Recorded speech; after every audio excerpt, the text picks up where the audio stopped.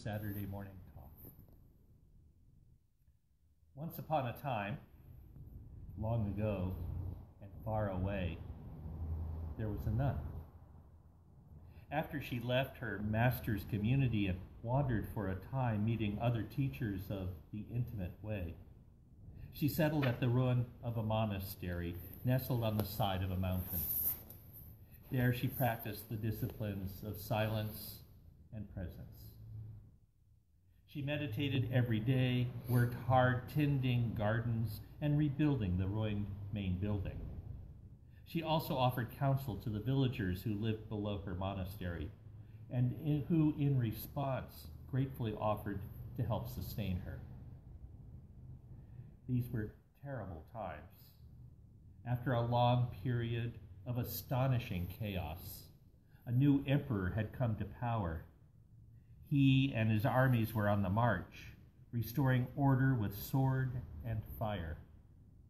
With that, many people were also on the road.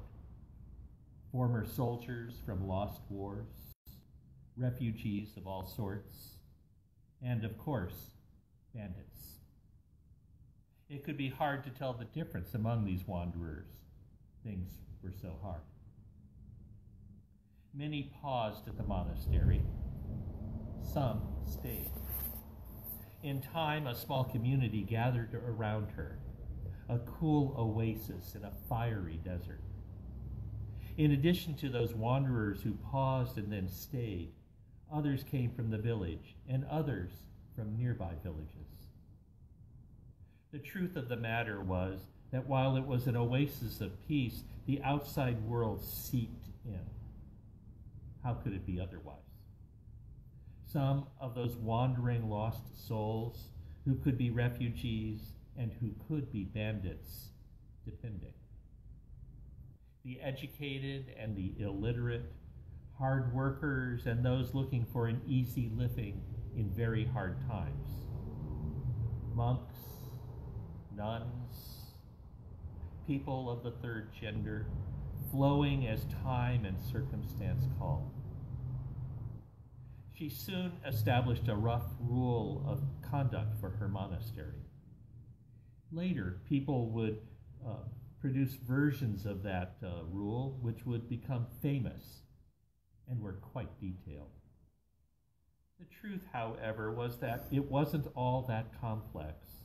It simply called people to humility, work, care for others, and presence to everything. In time, people began to call her for the mountain upon whose slopes her monastery stood, beyond measure. Her teachings seemed subtle and true, so beyond measure certainly fit. She lived in the smallest of the huts near the larger building which housed the meditation hall.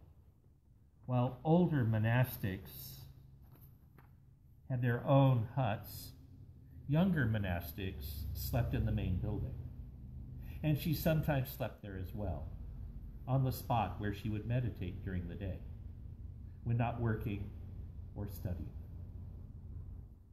But her dreams were powerful, and sometimes she would speak out of them, keeping the younger monks and nuns awake. Some tried to capture her secret teachings. Others, well, they just couldn't sleep with the master muttering throughout the night. She dreamed in the hut as well. Sometimes the content was simply this and that from the day. A casual conversation, a task undone, a fragment of a memory, a bit of feather or bone. Sometimes her dreams recalled the years past when she too was a young nun. She especially found her heart and mind flowing back through the years to that time with her master, the great teacher, Horse Ancestor. One time, she dreamed she saw Horse Ancestor sitting down and rubbing a tile. She said, "Master, why are you rubbing that tile?" The master replied, "I'm making a mirror." She said, "Master, you can't make a mirror by rubbing a tile." Then the master smiled a small smile and replied, then how do you expect to achieve Buddhahood sitting in meditation? She awoke with sweat running down her back, and as she shook her head, she realized that wasn't an encounter with her teacher. That was her teacher's encounter with his teacher. Master and disciple, disciple and master. Where did one actually begin? Where did the other, in fact, end? That night, she didn't sleep anymore. Instead, she went back into the hall and sat in meditation. Other nights, she dreamt of that moment where it all turned for her. She was walking with her teacher when a flight of geese flew overhead, honking wildly. Horse Ancestor asked, "What is that sound?" The younger version of Beyond Measure said, "It's a cry of the geese, sir." Master Horse Ancestor asked, "Where have they gone?" The girl, she really was closer to a child than an adult at the time, said, "They've flown away." At this, Horse Ancestor grabbed the girl's nose and twisted it. He whispered a harsh whisper into her ear, hot and moist. "You thought they're gone? And yet, here they are." This was a turning moment. The girl became an adult. The way opened up, and she knew, down to her bones and the marrow inside them, she understood. It was a heart-knowing, unencumbered by analysis. The words were like those geese honking up in the sky, there, here, gone, present, no different, all one. And yet, it was her nose that hurt. When she awoke from this dream, she also wondered whose finger twisted the nose. Whose nose? And of course, what about those geese honking and slipping away in the great blue sky? Then, with a gentle touch of her nose, she turned and quickly fell back to sleep. Beyond Measure was in the habit every week of giving a talk for whoever wished to come. The nuns and monks prepared a simple meal of soup and bread for anyone who wished to stay. Many did. Some, it was obvious, weren't interested in the talk at all, and that was okay. Some even shuffled if her talk went on too long. The smell from the kitchen held their interest, and that was okay as well. She wasn't sure when she first noticed, but at some point Beyond Measure realized there was always an older man attending. He was stooped, more ragged than not, more ragged even than the villagers, but who never seemed to stay and eat. As she would talk, Beyond Measure began to look for the old man. He would stand in different places, but always at the very back of the hall. His hair was wispy and long, so thin it didn't really cover his skull. He had a long, sharp nose. He would lean in toward her, and he appeared to listen with full attention to what she said. Beyond Measure tried a couple of times to go and greet the old man after her talk, but always someone came forward to bow to her and ask a personal question or two. And she never could catch up before the ragged elder was gone. Eventually, the old man entered Beyond Measure's dreams. One time she dreamed he was Horse Ancestor. Another time she dreamed he was a vampire. That time she once again awoke soaking. Throwing off her blanket and putting on her own thin robe, she returned to the hall to sit in meditation among the gentle snores of the younger monastics. Finally, the day came. The old man stayed in the back of the hall as those who wanted a word had their word, and then everyone left to eat in the courtyard. There were only the two of them left. Beyond Measure saw that while he wore his thinning white hair long instead of shaving his head, His robes were those of a monastic, sort of the ragged ends of a monastic robe, but definitely cut in the same way as her own. There was also a smell about the man she hadn't been aware of before. She couldn't quite capture what it was, but something not quite healthy. "Who are you?" Beyond Measure asked, and then added, or should I say, what? He smiled a not entirely pleasant smile and replied, "I see you notice I am not human. Not anymore, at least." She asked, "Why are you here?" He replied, "Ages ago I was abbot on this mountain. I led an assembly of monks and nuns on the intimate way." He paused and choked back tears. Then he made a full bow. As he did so, she realized this meant his name was Beyond Measure as well. The tiny hairs on the back of her head stood up. She continued, "A student of the intimate way came to me and asked, 'Can a person who has realized wisdom tumble into the laws of cause and effect or not?' I replied, 'Such a person is not bound by the laws of causation.'" The old man sobbed again, made another bow, and continued, "Ever since then, I've been reincarnating as spirit beings, fox spirits mostly." Beyond Measure looked closely at Beyond Measure and saw his eyes had no whites, and as he smiled his weak smile, his yellow teeth, well, his teeth were sharp, pointed like a fox's. She realized the smell was rotten meat. "A mistake," she said. "What do you want from me?" He moaned. It was like the night wind in midwinter, and he said, "Please, please, Abbess, correct my error. Does a person who has truly realized the intimate way fall into the law of cause and effect or not?" Beyond Measure told Beyond Measure, "Such a person does not evade the laws of causality." Now, I have to tell you, there's another telling of this story where she tells the old fox monk, such a person is intimate with the laws of cause and effect. And just to make sure you understand, an ancient worthy commenting on this event and its variant tellings informs us actually it has nothing to do with cause and effect. Another worthy warns from another angle to say one is intimate with cause and effect denies cause and effect. Dreams piled upon dreams. Some even say that Beyond Measure wasn't a nun, but rather a monk. And others note how the story took place in an entirely different country, and maybe a different time. Dreams, slipping into other dreams.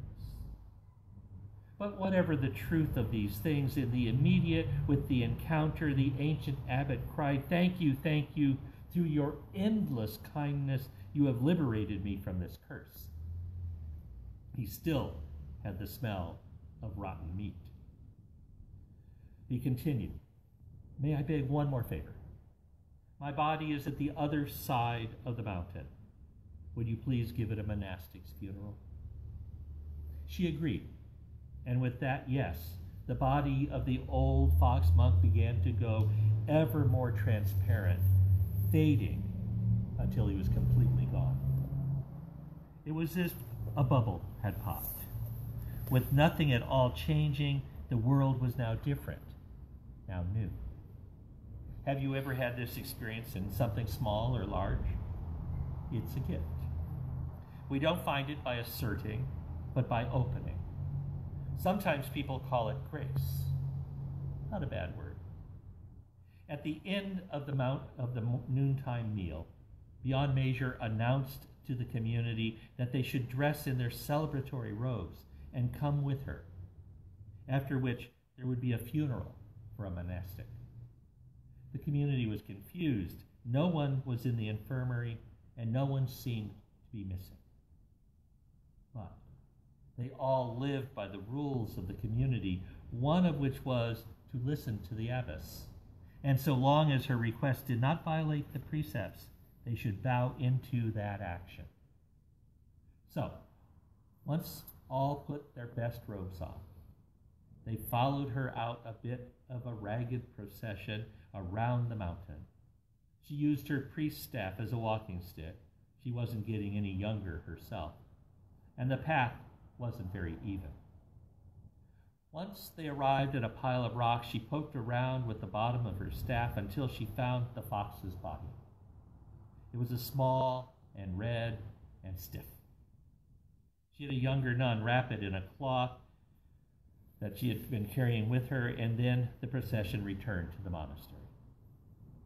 There they performed the full rites of their monastic community, burned the fox's corpse, and interred the ashes with the community's other dead monastics. One would think this would be the end of this story. But don't forget where it comes from. So, later that evening, as the community gathered after evening meditation, drinking tea, the abbess told the whole story. Yellow Stump stood up and said, "Ma'am, you say that the former abbot gave the wrong response and tumbled into numerous incarnations in the hell realms. But here's a question. What if he had given the correct answer?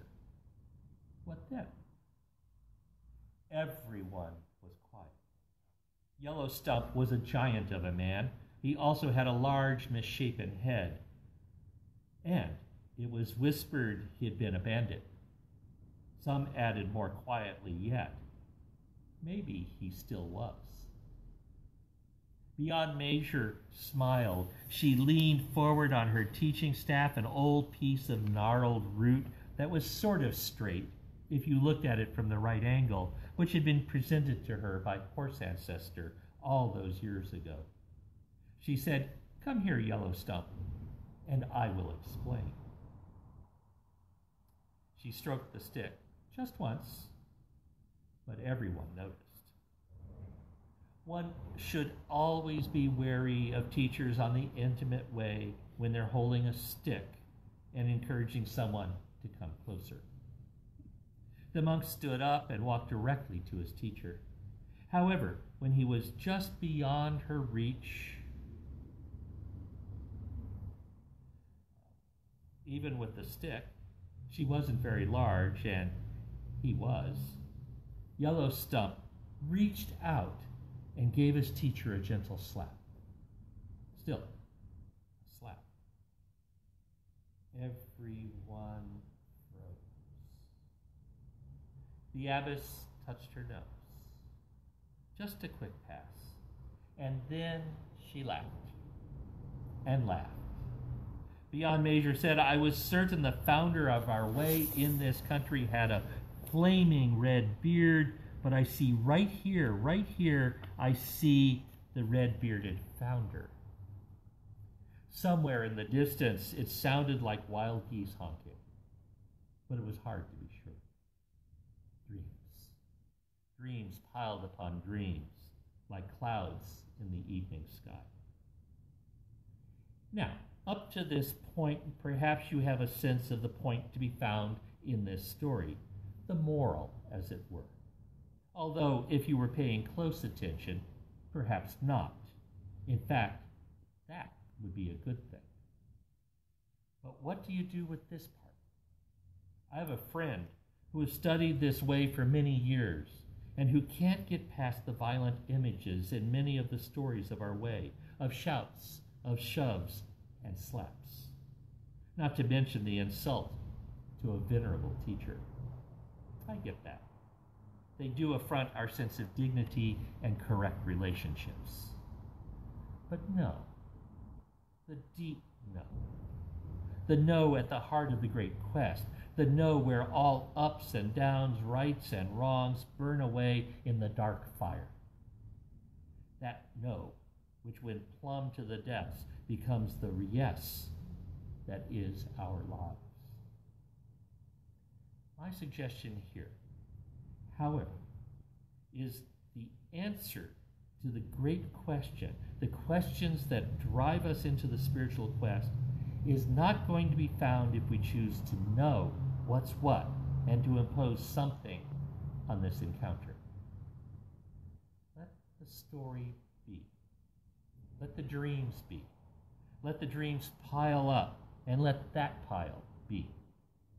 As one teacher suggests, just put it all down. Allow that maybe there's a point for us, for me, for you, if we, just for a moment, allow what is to be. Remember grace. It comes unbidden. But mainly, it comes to those who are open rather than closed. I want to say, everyone then lived happily ever after. And well, yes, in some very true ways,